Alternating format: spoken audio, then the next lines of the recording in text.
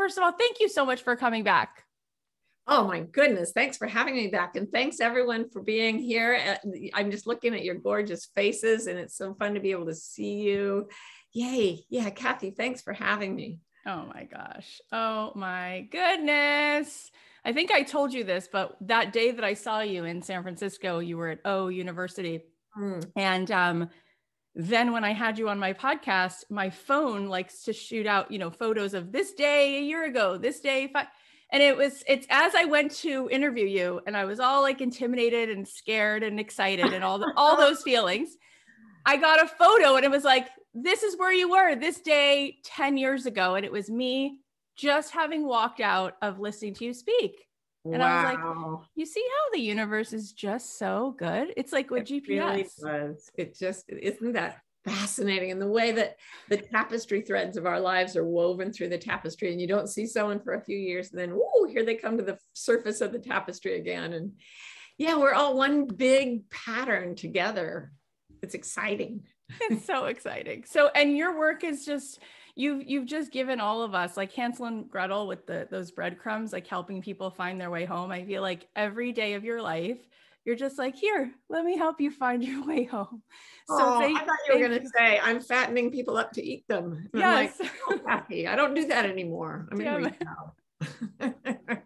I never did that, guys. Seriously. So the last time you were here, we talked a little bit about your book, The Way of Integrity, which was about to come out. Now it's been out for a little while, but it's been sort of like, people love this book. There's a woman named Oprah who loves this book. She's been singing its praises very recently, again and again. Let's just talk about this book and then we'll go into some other stuff because we talked about it last time, but it's so good. Oh, thank you. Why did you feel the need to write a book called The Way of Integrity after you've written so many other beautiful books? What was it about integrity that you felt like you had to sort of share? I thought I was done with nonfiction. I'd written a novel all off by myself, published it myself. I was going to write some more. And then I started doing this thing called integrity cleansing, which I've done my whole life. But with the amount of stuff that's been going on in our world lately, I mean, look at what is happening right now with Ukraine and Russia. Beyond. It's very unsettling right now. And when I was a sociologist, I studied change. And what I could see was that change was accelerating and getting more impactful on people's lives. Now, this was before the pandemic, but I thought to keep myself grounded, I have to do something to stay exactly inside my own truth, because there are so many forces coming at us these days that it can knock you off your center, right? Yeah. And our center is our truth. So I've been doing this thing that I call integrity cleansing for 30 years. And it's just where you decide you're not going to tell any lies or do anything that feels false to you for a certain amount of time. And the first time I did it was a year.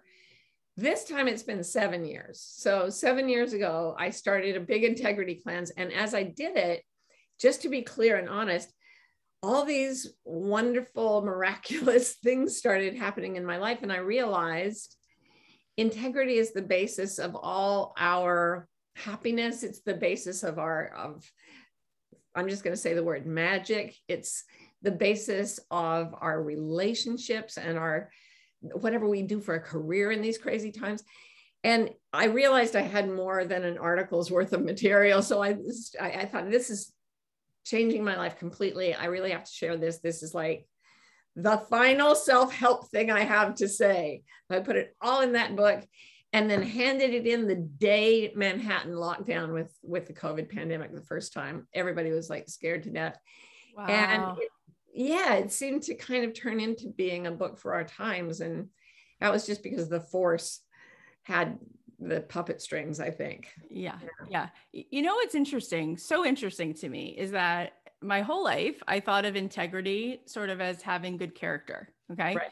And then when you described it, the first time you were here to talk about it, and now when you're saying it again, the way that I hear it, and even in reading your book, it's so obvious that you're referring to what I call like being authentic.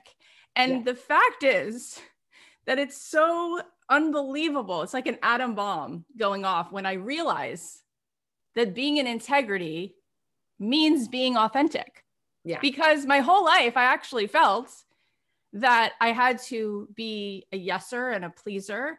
And that was actually having, not necessarily that I think it was integrity, but I thought maybe it kind of was actually. Well, no, people tell you that's how to be in integrity, make everybody happy.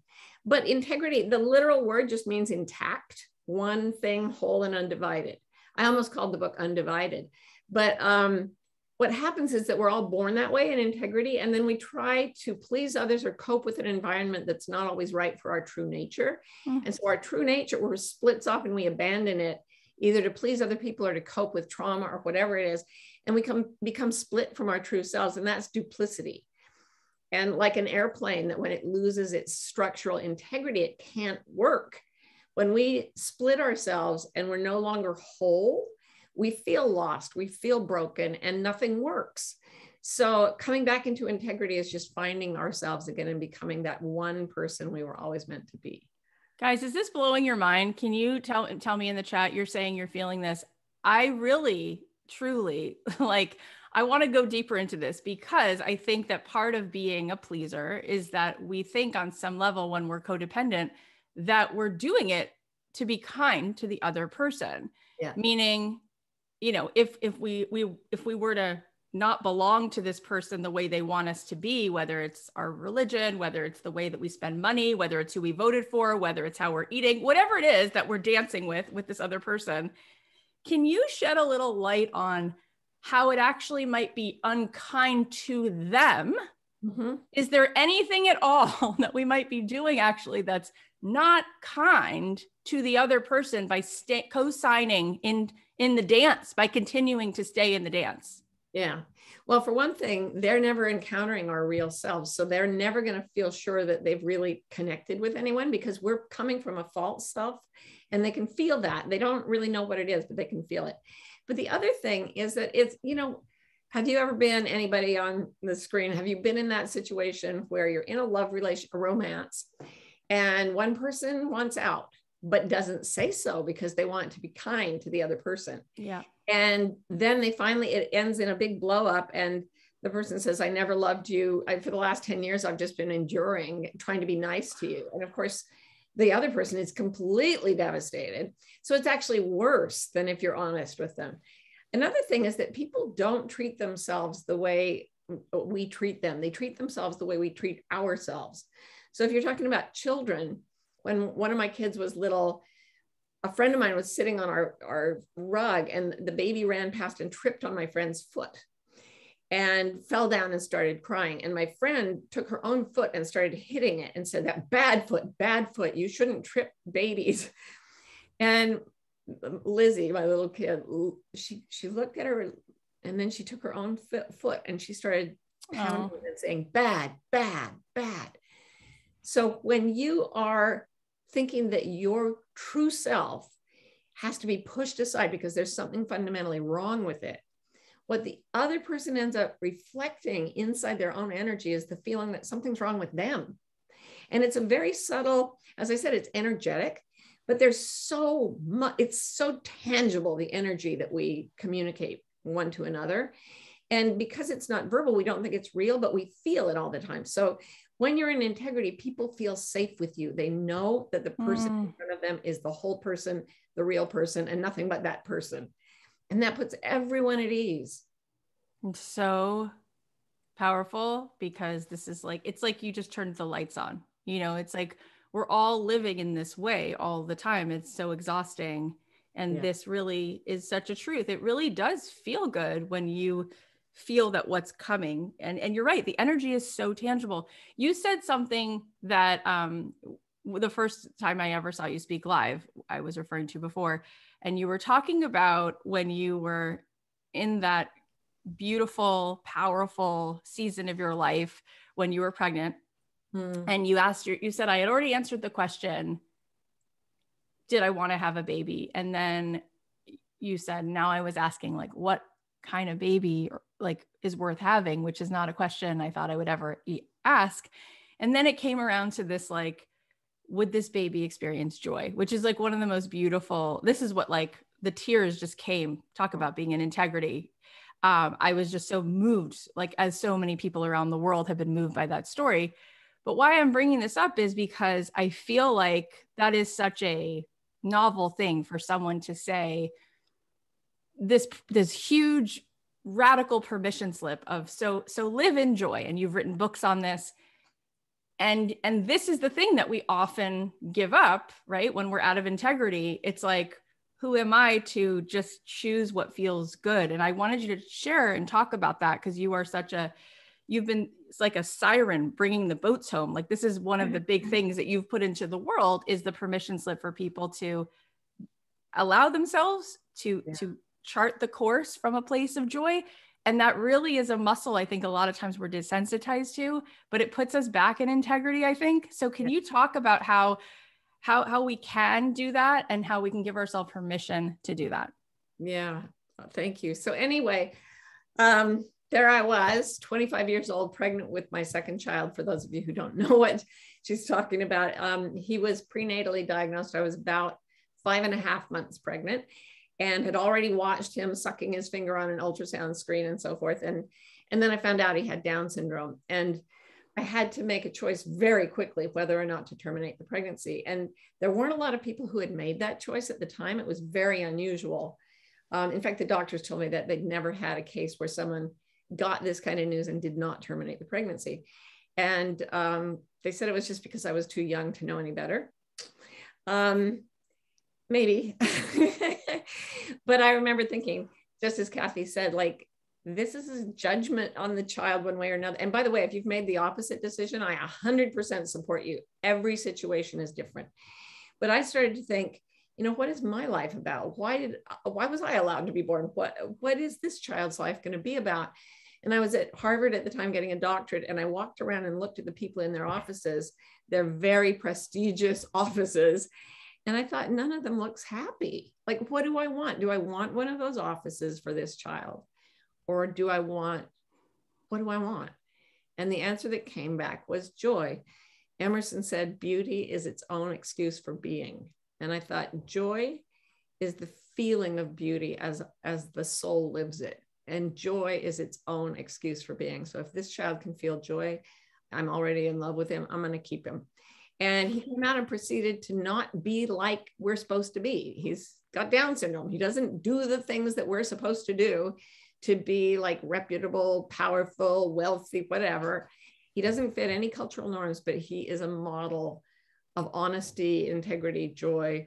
And I've just learned from his energy that if you do that, if you completely focus your life on what feels true to you, and he just says, if he doesn't want to say something, like his friend Joey calls and really needs to talk, if he doesn't feel like, he's like, no, we're like, but Joey needs to talk.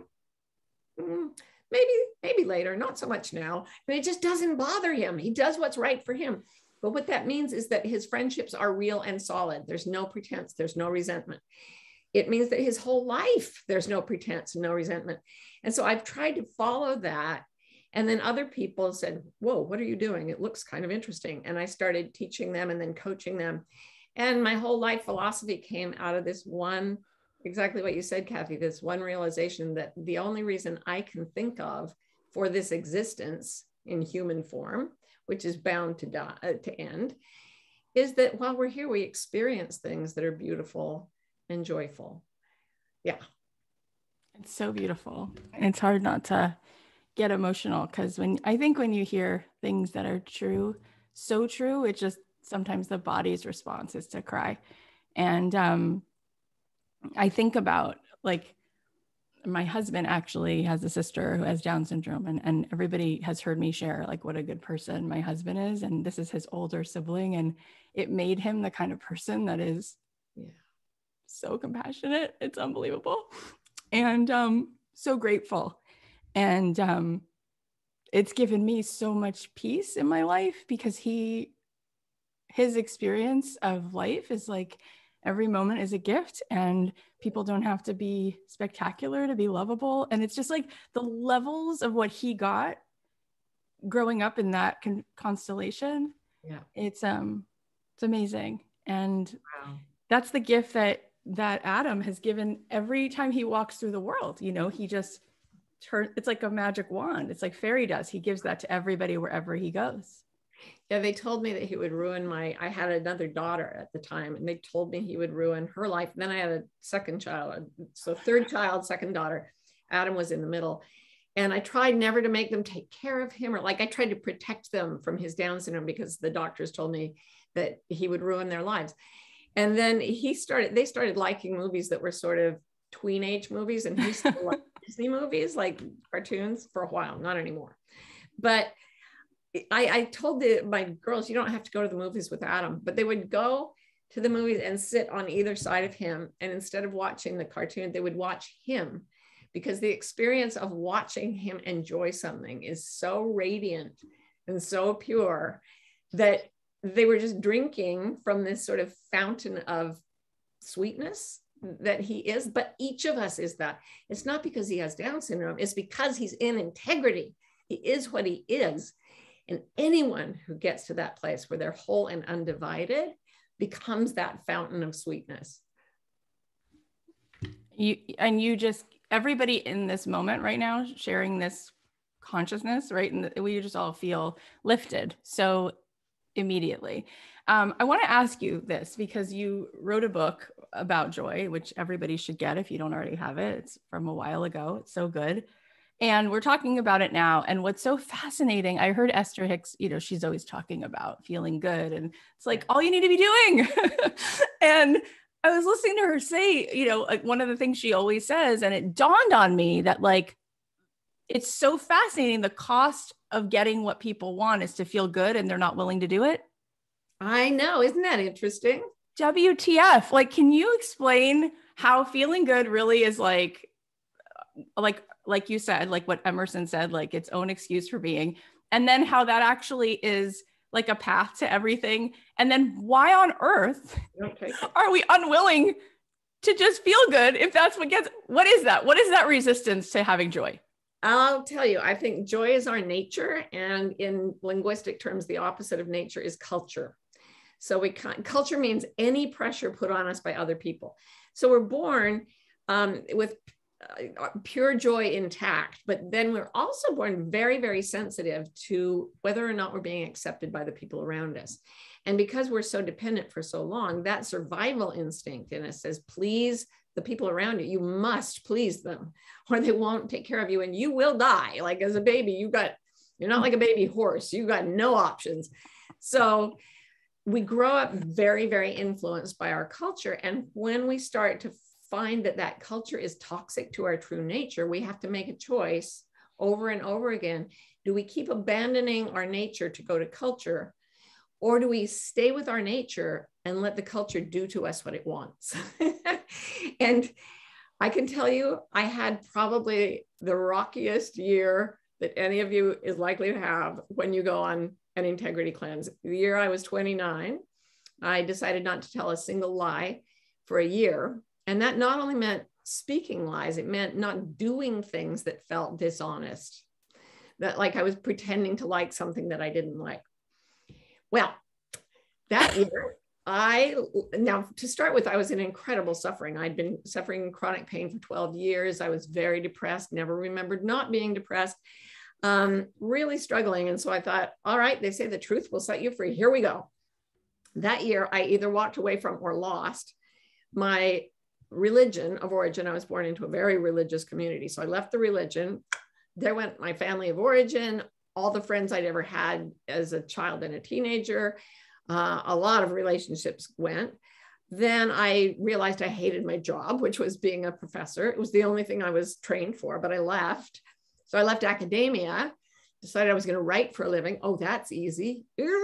That's just 10 years work for like $20,000. It'll be great. I left my home because I'd moved back to Utah. I was raised Mormon after Adam was born so that I wouldn't get so much flack from people about the decision with him. And so I lost pretty much everything. Oh yeah, realized I was gay. Oh yeah, that. So there went my marriage, but also my gender identity, like everything went onto the fire that year. And my God, that's why we don't follow joy, because it wasn't easy. It was a trial by fire, and it was enormously painful. And the diseases that I had been diagnosed with all went away, even though they were supposed to be incurable. Wow. My depression went away, even though I was grieving like crazy for the loss of all my primary relationships.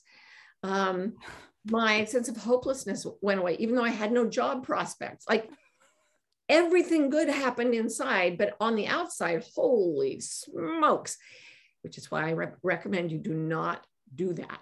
You take it in tiny little steps, right? You can handle a disagreement with your mother. That's okay. You don't need to leave your religion and be cursed to hell for everybody, by everybody you know.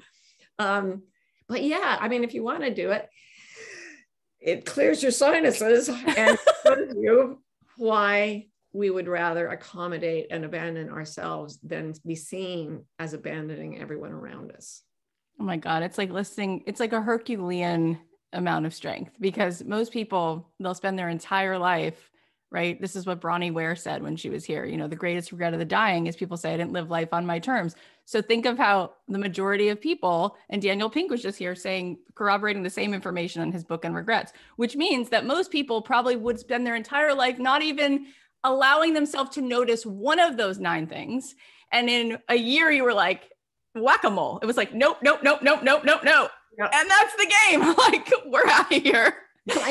True. It was Herculean if Hercules spent his life like huddled in a corner of his bedroom crying. So I did a lot of that. But there was this feeling of, I must be free. I must be free.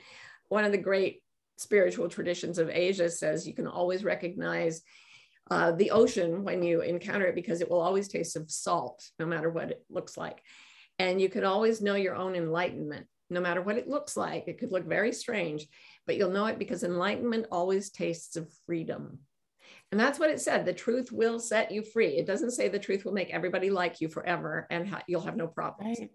Yeah. And they say the truth will set you free, but first it will have its way with you. And oh my God. And people, I'm just joking. It's great.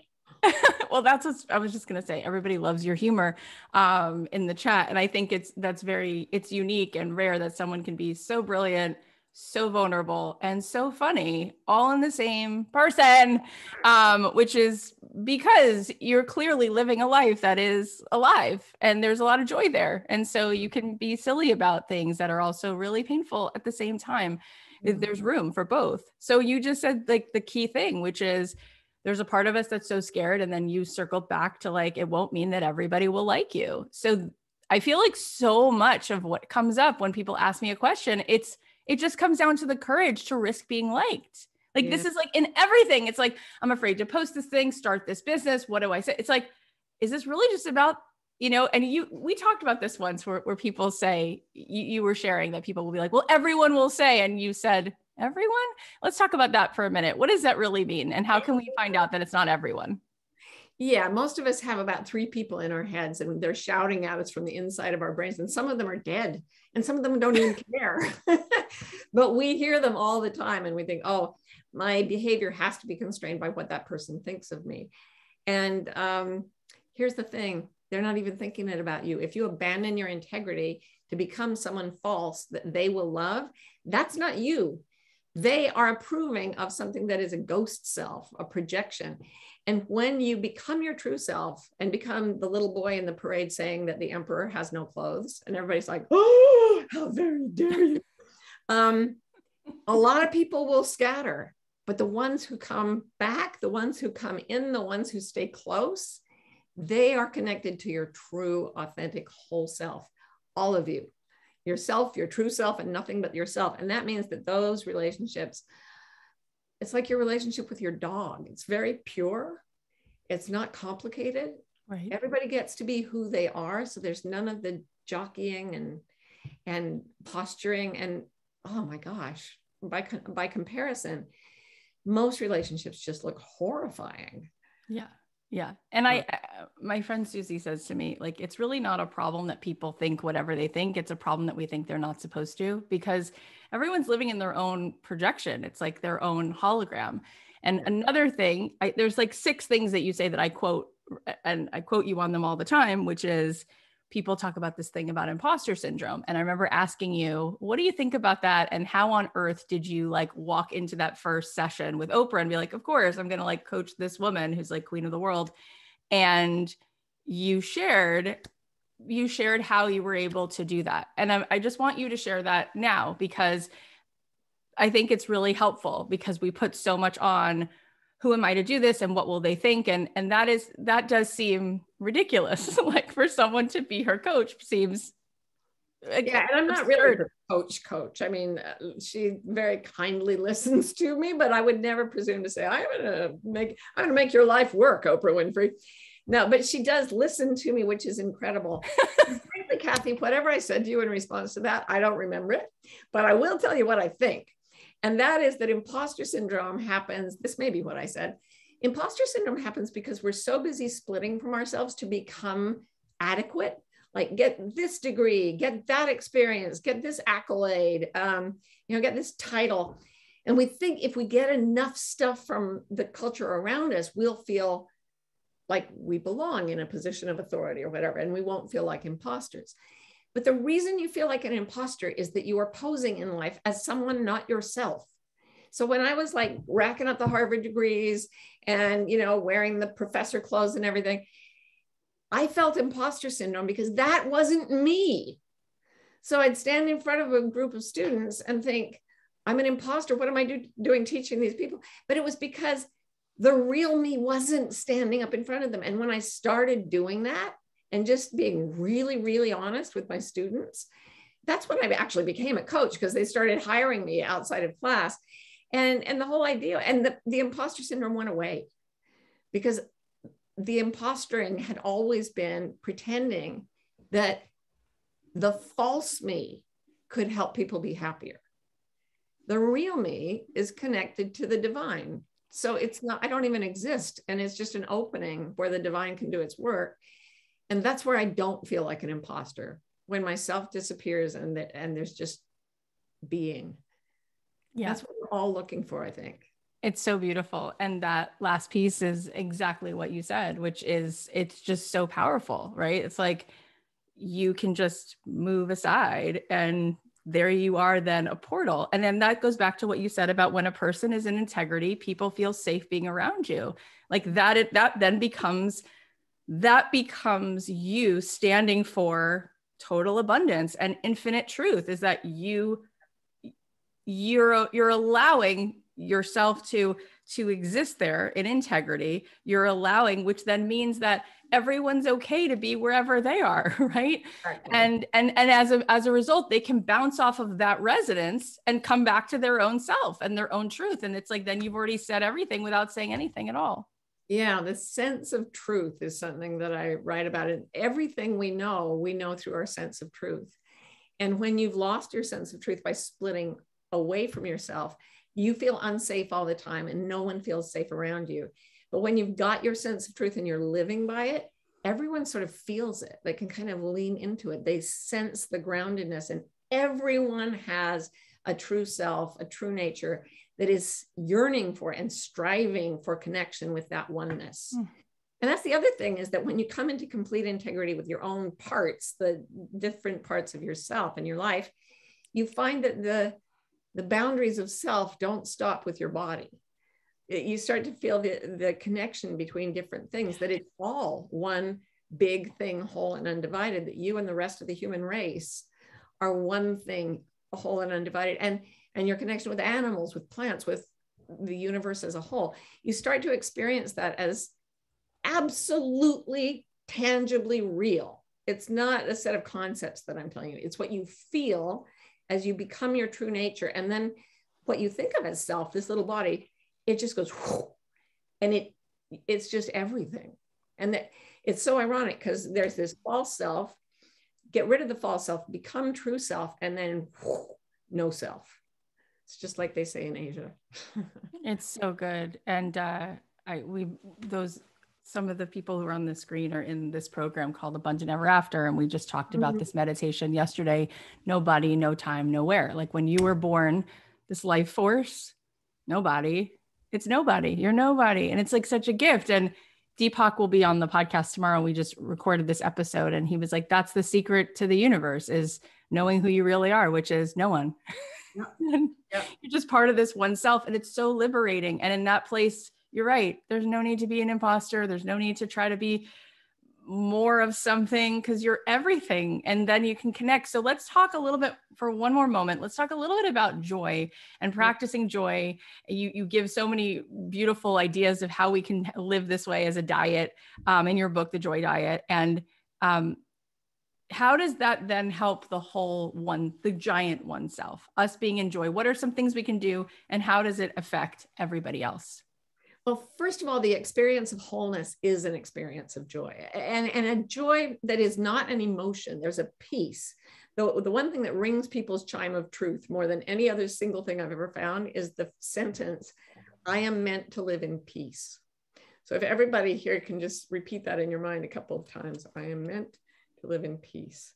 I am meant to live in peace. And if you keep saying it, I'm meant to live in peace. I'm meant to live in peace. The fact is, this is about as close to an absolute truth as anything I've ever found. All over the world, everybody I've ever talked to, that makes them feel themselves come into alignment. Once you're in a state of peace, it looks very boring to the mind or to the television or whatever, but that peace starts to expand into an intensity of joy that is impossible to describe. It's like a flavor that is so delicate that at first your tongue can't even pick it up. But then when you start to really taste it, it's like, oh my God, this is the most delicious thing I have ever tasted. So as that expands, there's a joy that permeates life, even in the midst of grief, sorrow, trauma, loss. And that's what I found out when I was 29 and ever after, that the experience of becoming true to yourself it puts you on this path of joy like a bloodhound on a scent. And one way I like people to work with it is just write a list of the things you have to do today, and then look down the list and see what you feel in your body and your heart and your soul when you look, okay, I'm going to go to the dentist. Okay, fine. I'm going to walk my dogs. Oh, there's a sense of, lift. And then I'm going to call Sally to tell her something. And well, all you have to do is move your list of things to do a little bit in the direction of what makes you happier. I call it 1 degree turns in the book. If you're flying an airplane 10,000 miles and every half hour you just turn it 1 degree north, you'll end up in a totally different place and you won't even know you've turned. So this is a way to go on an integrity cleanse without killing yourself or doing what I did. You just gently nudge your life toward what brings you that specific kind of joyful peace that you feel when you're completely quiet inside. And that will transform everything you do, everyone you hang out with, your career, everything. Oh, you guys, isn't this so good? It's so good. And I feel like we all need this. We've always needed it, but especially going through the pandemic, and especially when you're watching this horror show, it's like literally watching a nightmare come alive right now, in the Ukraine. And you're like, what can I do? And you feel so helpless, and you give some money and you like try to donate clothes to some refuge. And you're like, what can I do? And this really feels like something that now has to happen. Like we all have to be more in integrity, because it's just time's up on all the little ways in which that affects the world when we're not. It just can't happen anymore. And I grew up obsessed with like ecology and human suffering all over. And this is why I was so depressed all the time. Right. Being a teenager. Right. And I remember thinking, and I was kind of a liberal thinker in the most conservative place in the world. And it was rough. And I thought, what can I do to change the world? And I felt this need. And actually, I kind of want, by show of hands, how many people watching here have felt at some point that you were meant to be part of a profound shift in the way humans live on Earth? Some yes, some no. An increasing number of people feel this way, I think. And for me, it was like a fever. I could not stop obsessing about it. And I thought, how do I change the world? How do I change the world? I'm weak and small. And then I thought, okay, maybe I'll go to academia and I'll do research and I'll change. That felt weak and small.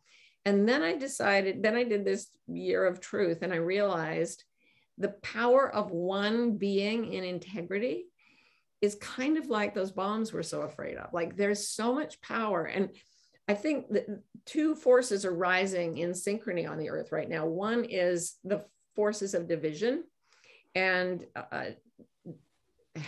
splitting people and rage and all the things. I write about this much more in the book. And it's very loud. It makes a lot of noise. It explodes things. It gives fiery speeches and beats its chest and all of that. And on the other side is an increase in integrity that people are resorting to because we feel the urgent need to get our feet on the ground. And that force is silent. So what we see is all over the world, and it's terrifying. But what we don't see, unless we drop in, is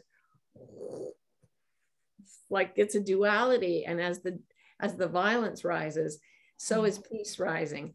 And it's at an unprecedented level. And it relies on each of us finding our integrity. And then whatever we're meant to do comes through the no self with enormous power.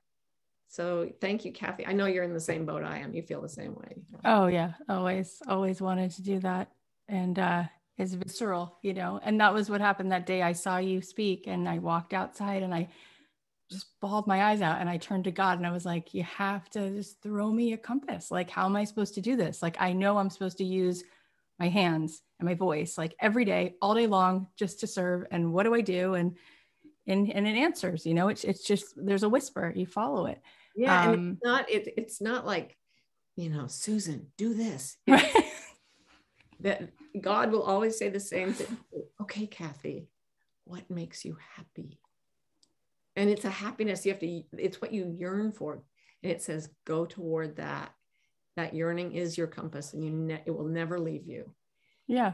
And I know it sounds crazy to say it, but I don't mean it in a silly way. I mean it in a serious way. Like, I look at these dictators in the world, and I think, like, if there was a way to get them safe, like with no arms and in a room to have this experience, they could find out that they don't need power to feel better, to feel right. It's like they just somewhere along the way got really caught in the story of this ego, and everything is this illusion of separation, and they need more in order to be more, and they need significance, and they find it this way. And it's like, you are so significant.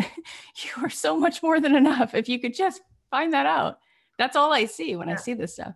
And it's a portrait of every one of our own egos. Like, where's the dictator in you that says, I want more and I want more attention and people should be nicer to me? You know, like, find the dictator in yourself and nourish her, love her, calm her, or him. I see mostly female faces on the screen. Nourish yourself, love yourself, comfort yourself, and take yourself back into peace. And the dictator inside you becomes part of the forces for good. And that's the only way we have of changing anyone, I think. Yeah, totally. And I want to use this as a segue to talk about this other thing, because so often when we do get triggered by people, right? Like, obviously it's very easy to get triggered by things in the news, but then there are times you get triggered by like a friend of yours or someone in your family, or right. It happens all the time. And I was just saying to a friend of mine this morning, I always look at that like such a gift of an opportunity, because I'm only bouncing off against my own hologram. So I'm like, ooh, where's the breakthrough here? And you just did that by saying, even for that, it's like, careful. Like, yeah, you can definitely support the Ukraine or whatever it is. But if you're really, really triggered, like, take a second, look at yourself. And that's happening all the time in our own neighborhoods, with our own family, with our own spouse, like whatever. How can we understand that that's the edges of our own projection hologram? And how can we find our way to whatever the gift of that contrast is that's wanting to just be released? Yeah, you know, it's not subtle. The thing is, what makes you feel good and what makes you feel bad is pretty evident to you. Maybe you're sort of in a middle zone, but when something really bothers you, you know it. And when something really thrills you and brings you joy, you know it. Suffering is our best ally on this whole expedition, because if it's present, it's telling us you're not headed in the way you should. Find the way out. How do you find the way out? You look, it's in your blind spot. You don't know where to find the things that would make you better. If you did, you would make them better. Right. The way it shows up is that people make you pissed off. Yeah. There are people who are just either you're so in anguish over their pain or you just can't stand them or whatever it is. Whenever you have a strong negative sensation toward another person, sit down, write a letter to them. Dear so-and-so, this is in the book, this exercise. And I started it when I was working with 2 people as clients, and one of them just drove me nuts. And I thought, I got to get this out of myself. So I sat down, I wrote to her, here's what I really, truly think of you. Here's what you should do. You should try being more honest for a change. You should stop lusting after the, various titles and honors. You should. And then I finished writing, and then I went up and I crossed out her name and I put my own name in, and I reread it, and I'm like, oh yes, that's exactly what I'm doing. And I was like, this woman is showing me what I've got to heal in myself. And when I did, by the way, she disappeared. Like she had been kind of stalking me, and she just vanished. And then I felt so bad. I thought, maybe I'm just a bad person. So I sat down and I wrote a letter to someone I greatly admired. It was Mary Oliver, the poet. Yeah. And I wrote down things to her, thank you for going into nature every day. Thank you for the spirit you brought into the natural world and all these things. Thank you for going out on long walks and not paying any attention to what people thought of you. And then I crossed out her name and put my own. And I realized I thought I was cheating. I thought I was taking little breaks when I'd go out for walks, but my soul was telling me, be like Mary Oliver, do more of that and do less of what this irritating person's doing. So we're always being given these wonderful teachers who come to us as strong negative or positive influences, and they always reflect what we need to learn next. Oh, Martha Beck, it's so good. That was like unbelievable. Okay, that's yet another thing I'm going to be quoting you. That whole piece was just so gorgeous.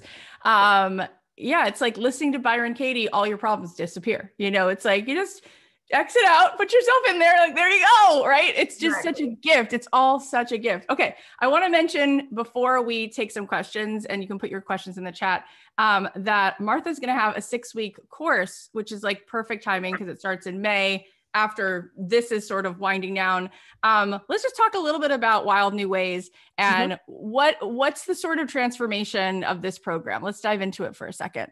Well, you talk about compasses. The basic strategies in this program I came up with when I was writing a book called Finding Your Way in a Wild New World. And I had the opportunity to interact with a lot of people from indigenous cultures in different places. And I had a very weird run-in with beautiful encounter with an African Sangoma or shaman. And she told me, she came to see me because I'd had a certain dream. Who knew?